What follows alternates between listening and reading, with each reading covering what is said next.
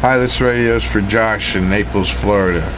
It's a DX-959. He asked us to put these Nitro knobs on there for him.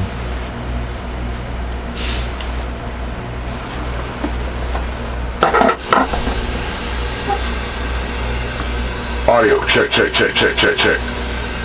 Up here we got our AM power set at 5 watts. If I vary that down, it's going to get even more sensitive audio.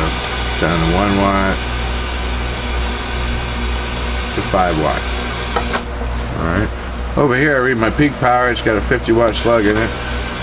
Audio, check, check, check, check, check, check. 1, 2, 3, 4. Audio, check, check, check, check. Audio, check, check, audio. This one's coming in about 28 watts. Audio, check, check, check, check, check. Let's make that a little bigger. Audio, 1, 2, 3, 4. Audio, check, check, check. 1, 2, 3, 4. Then we'll put it in sideband. Put it in upper sideband here. Let's put my monitor radio in upper sideband. I think that is.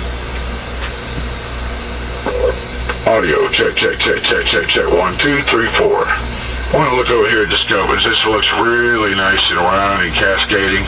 That's what sideband looks like when it's not all messed up. Audio, check, check, check, check, check.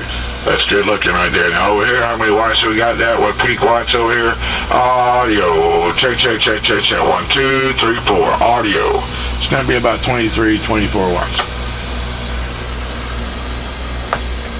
That's about it.